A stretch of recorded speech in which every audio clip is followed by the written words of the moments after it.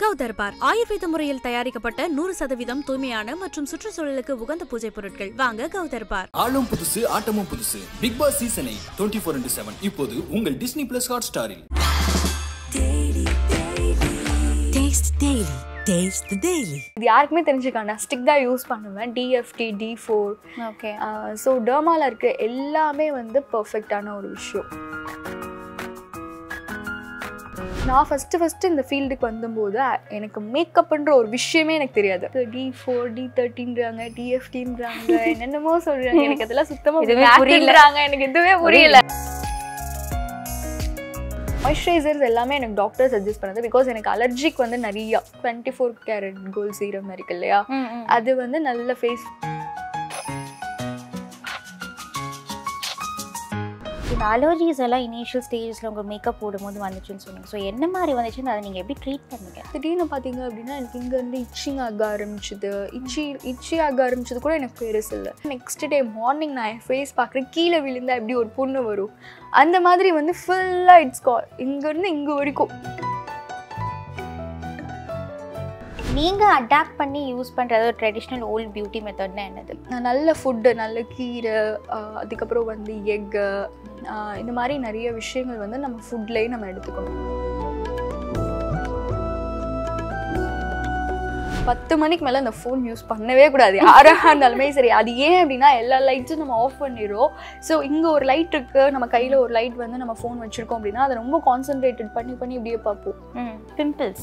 Pimples வந்தாலும் அந்த பிம்பிளை பிடிச்சி இப்படி நோண்டுவாங்க, அந்த பிம்பிள் ஸ்டூல்லாம் வச்சு இப்படி எடுப்பாங்க. ஸோ அதெல்லாம் பண்ணவே கூடாது. பேட்ச் டெஸ்ட் பண்ணும்போது எனக்கு மேக் ஒத்துக்கல. ஸோ நிறைய சென்சிட்டிவான ஸ்கின்னுக்கு வந்து மேக் வந்து காமனாக யூஸ் பண்ணோம் அப்படின்னா வந்து இப்போ ட்ரை ஸ்கின் இருக்குது பார்த்தீங்களா, அவங்கெல்லாம் வந்து நல்ல மாய்ஸ்சரைசர் பரங்கிப்பட்டை சூரணம், அதுக்கப்புறம் பரங்கிக்காய் மாத்திரைன்னா சொல்லிட்டு ஒன்று இருக்கும். நல்ல வாட்டர் எடுத்துக்கணும். இப்போ டேக்கு வந்து 3 லிட்டர்ஸ் 4 லிட்டர்ஸ் அந்த மாதிரி நம்மளோட பாடிக்கு வந்து நல்ல வாட்டர் எடுத்துக்கணும்.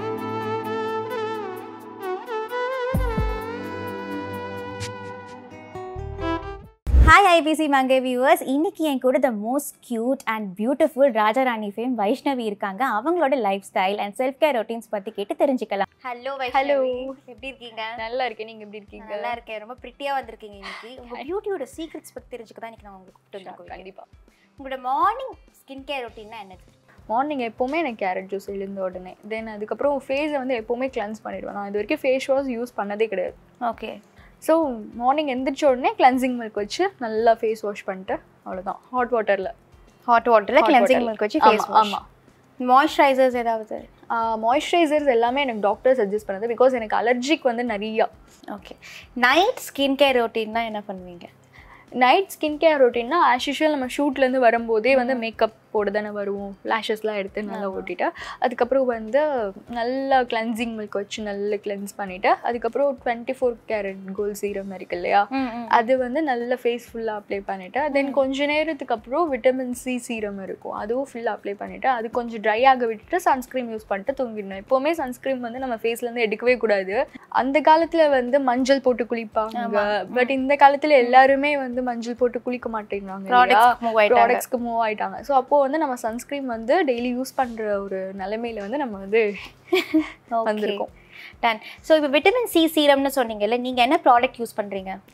விட்டமின் C சீரம்ல வந்து ரெஃப்ரெஷ்ன்னு சொல்லிட்டு இப்போ இன்ஸ்டாகிராமில் ஒரு பயங்கரமான ஒரு ப்ராடக்ட், அது வந்து ரொம்ப நல்லா இருக்குது. ஆக்சுவலாக அவங்களோட ப்ராடக்ட் தான் நான் இப்போ யூஸ் பண்ணிட்டு இருக்கேன் விட்டமின் Cல.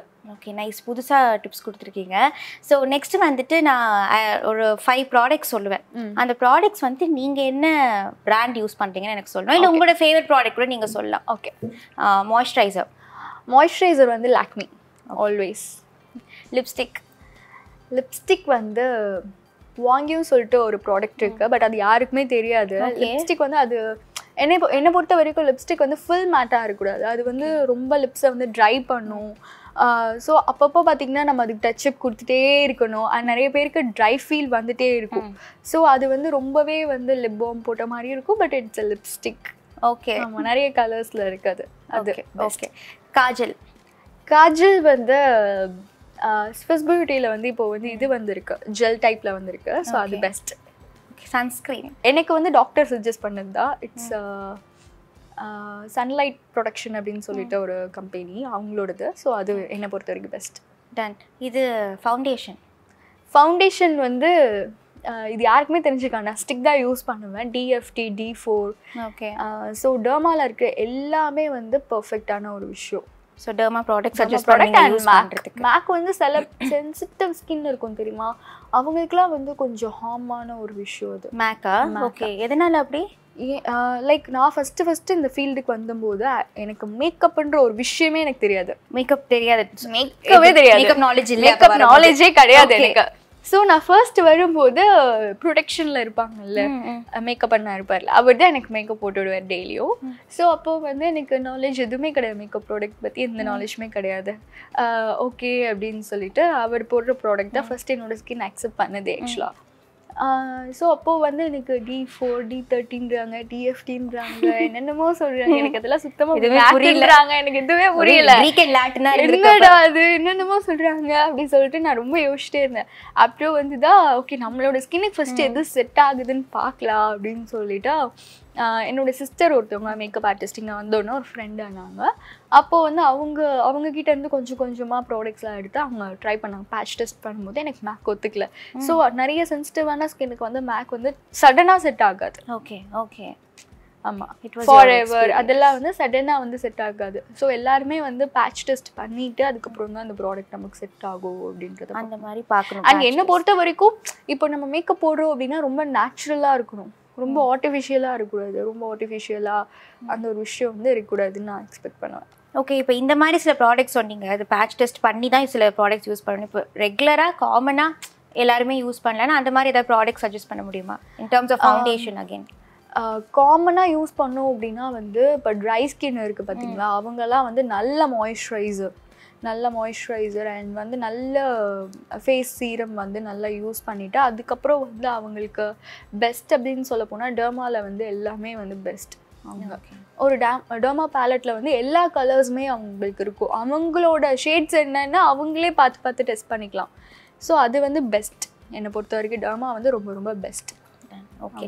இப்போ வந்துட்டு மேக்கப் வந்துட்டு நீங்கள் வரும்போது நீங்கள் மேக்கப்பே போட்டது இல்லைங்க, வந்துட்டு தான் மேக்கப் போடுறீங்க. ஸோ மேக்கப் போட்டாலே வந்து ஸ்கின் டேமேஜ் ஆகும், அந்த மாதிரி நிறைய விஷயங்கள் இருக்குது, ஹார்ம்ஃபுல்லாக இருக்கும் அப்படின்னு. ஸோ அதை வந்து டேமேஜ் ஆகாமல் உங்கள் ஸ்கின்னை பார்த்துக்க என்ன மாதிரி ப்ரிகாஷன்ஸ்லாம் எடுக்கிறீங்க?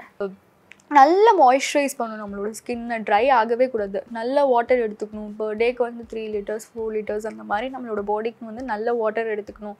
நம்மளோட பாடியை வந்து முக்கால்வாசி ஹீட் பண்ண விடாமல் இருந்தாவே பெஸ்ட். ஓகே. சில பேருக்கு பார்த்தீங்க அப்படின்னா ஹீட்டால் நிறைய பிம்பிள்ஸ் வரும், நிறைய ரேஷஸ் வரும். அண்ட் நிறைய பேர் பார்த்தீங்கன்னா இந்த பைக்கில் போவாங்க இல்லையா, ஸ்கூட்டியில் போகிறாங்க இல்லையா, அவங்களுக்குலாம் பார்த்தீங்கன்னா இந்த டஸ்ட் அலர்ஜினால நிறைய அலர்ஜிஸ் வரும். ஸோ என்னை பொறுத்த வரைக்கும் நம்ம எங்கே போனாலும் சரி நம்மளோட ஃபேஸை ஃபுல்லாக கவர் பண்ணிவிட்டு சன்ஸ்க்ரீன் போட்டுட்டு நல்ல மாய்ஸ்சரைசர் யூஸ் பண்ணிட்டு அந்த மாதிரி பண்ணால் நம்மளோட ஸ்கின்னை வந்து நல்லாவே ப்ரொடெக்ட் பண்ணலாம். ஓகே. ஸோ இந்த அலர்ஜிஸ் எல்லாம் இனிஷியல் ஸ்டேஜஸில் உங்கள் மேக்கப் போடும்போது வந்துச்சுன்னு சொன்னீங்க. ஸோ என்ன மாதிரி வந்துச்சுன்னு அதை நீங்கள் எப்படி ட்ரீட் பண்ணுங்க? ஃபர்ஸ்ட்டு எனக்கு அலர்ஜி வரும்போது இட்ஸ் அ பட்டர்ஃப்ளை இன்ஃபெக்ஷன். நிஜமாகவே நான் ரன்னு ஒரு சீரியல் பண்ணியிருந்தேன். அப்போது வந்து பார்த்தீங்க அப்படின்னா நான் இங்கேருந்து ஓகே அப்படின்னு சொல்லிட்டு என்னோடய ஊருக்கு என்னோடய மம்மி டேடி எல்லாம் பார்க்குறதுக்காக நான் இங்கேருந்து போயிருந்தது. அப்போது வந்து நான் இங்கே ஷூட் முடிச்சுட்டு அப்படியே போனதுனால I didn't vibe my makeup and all. நான் உடனே போயிட்டேன், வித்தின் 1 or 2 hours நான் போயிட்டேன், ஃப்ளைட்டில் தானே அப்படின்னு சொல்லிட்டு நான் போயிட்டேன். அங்கே போயிட்டு திடீர்னு பார்த்தீங்க அப்படின்னா எனக்கு இங்கேருந்து இச்சிங் ஆக ஆரம்பிச்சுது. இச்சி ஆக ஆரம்பிச்சது கூட எனக்கு பெருசு இல்லை.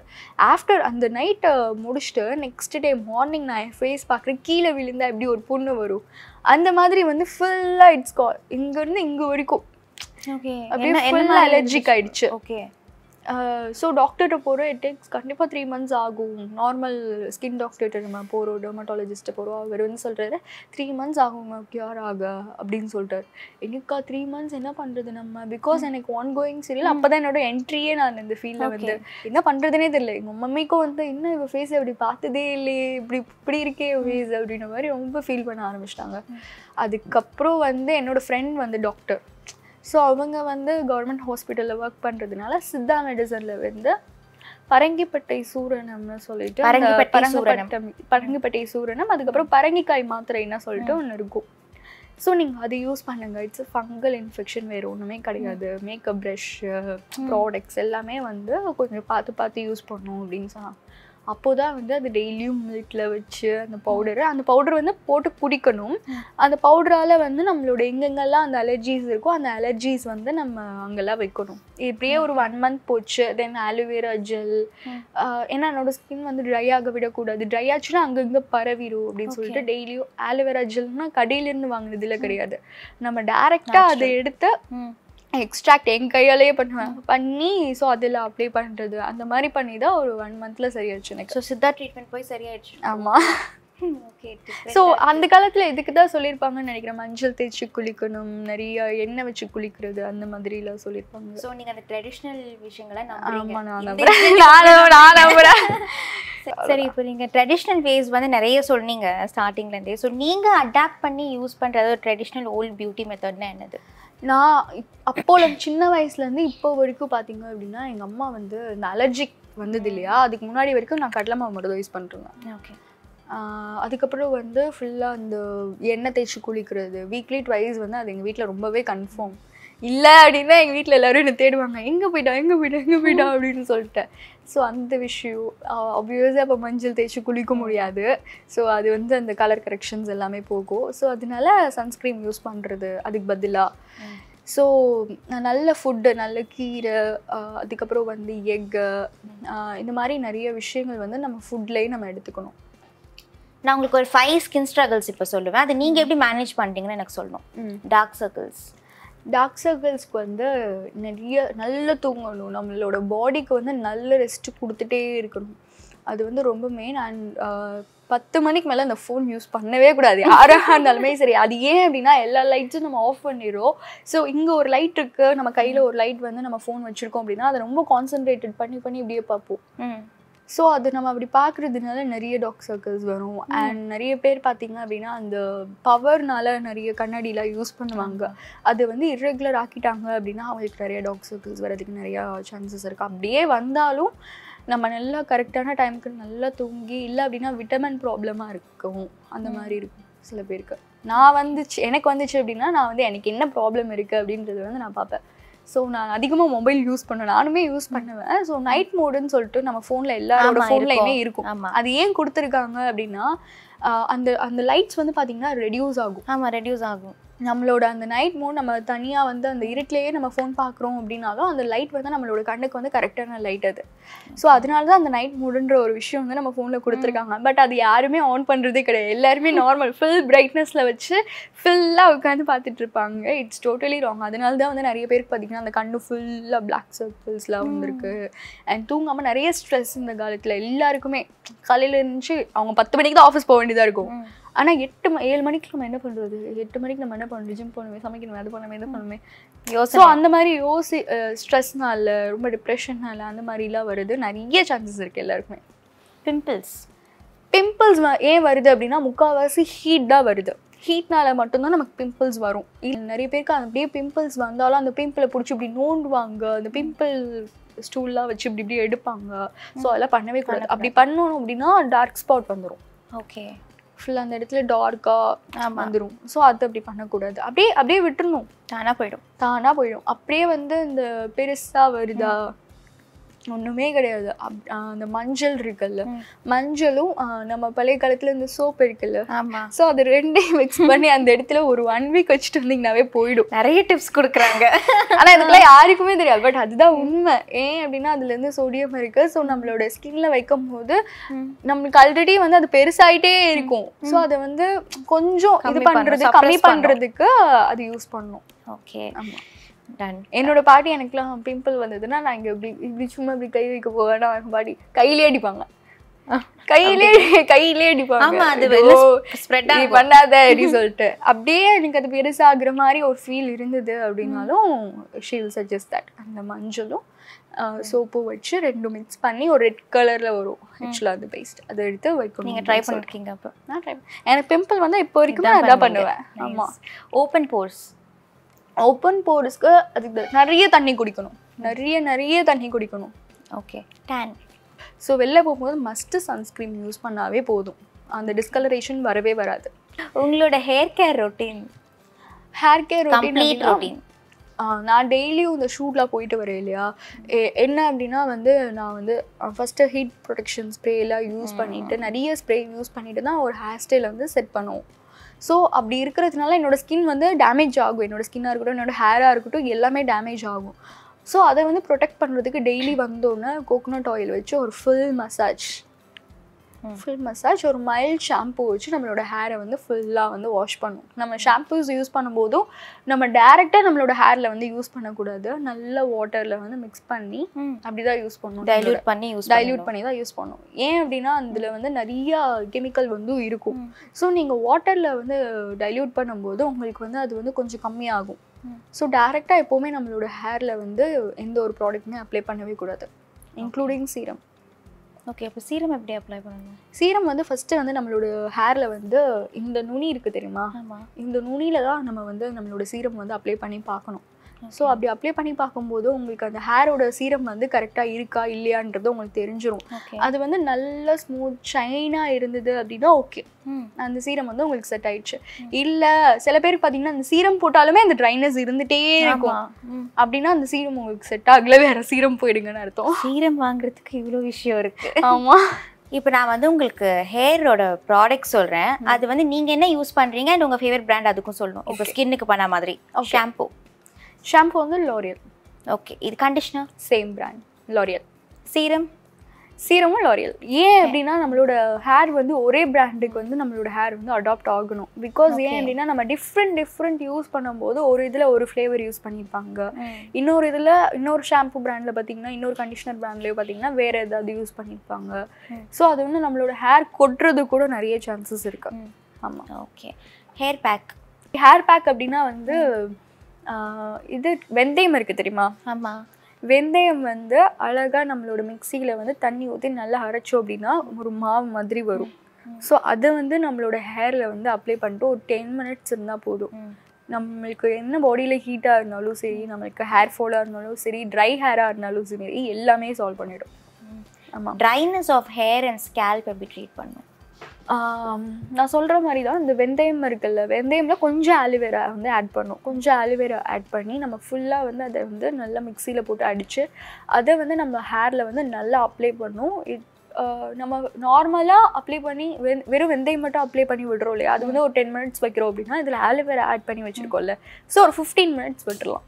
15 மினிட்ஸ் விட்டுட்டு நல்ல வார்ம் வாட்டரில் நம்மளோட ஹேரை நல்ல ஷாம்பூ கண்டிஷனர் போட்டு நம்மளோட ஹேரை வந்து வாஷ் பண்ணணும். முக்கியமாக வந்து கண்டிஷனர் வந்து யூஸ் பண்ணியே ஆகணும், அதுவும் ட்ரை ஹேர் உள்ளவங்க கண்டிப்பாக யூஸ் பண்ணணும். ஓகே, எவ்வளோ like weekly how many times you can do this? அந்த ஹேர் பேக் நம்ம யூஸ் பண்ணுறோம்ல அது வந்து வீக்லி ஒன்ஸ் நம்ம கண்டிப்பாக யூஸ் பண்ணணும். மற்ற டைம் வந்து நம்ம எப்போ போல் ஹேர் சீரம் அதுக்கப்புறம் வந்து நம்ம ஹேர் வாஷ் பண்ணுவோம்ல 2 days ஒன்ஸ், இல்லை டெய்லி வாஷ் பண்ணுறவங்களும் இருக்காங்க. அவங்கெல்லாம் வந்து கண்டிப்பாக அந்த கண்டிஷனர் சீரம்லாம் மஸ்ட் யூஸ் பண்ணணும். இப்போ நான் உங்களுக்கு வந்து திஸ் ஆர் தட்னு ஒரு செஷன் இப்போ விளையாட போகிறோம். ஓகே, நான் வந்துட்டு ஒரு சில விஷயம்லாம் கேட்பேன், நீங்கள் டக்குன்னு சொல்லணும். நீங்கள் என்ன ப்ரிஃபர் பண்ணுவீங்க, இல்லை ப்ரிஃபர் பண்ண மாட்டிங்கன்னா அதை தவிர என்ன பண்ணுவீங்கன்னு சொல்லணும். ஓகே, ஷேவிங் ஒரு வேக்சிங்? நான் ரெண்டுமே ப்ரிஃபர் பண்ண மாட்டேன். சரி, அப்போ நீங்கள் என்ன பண்ணுவீங்க?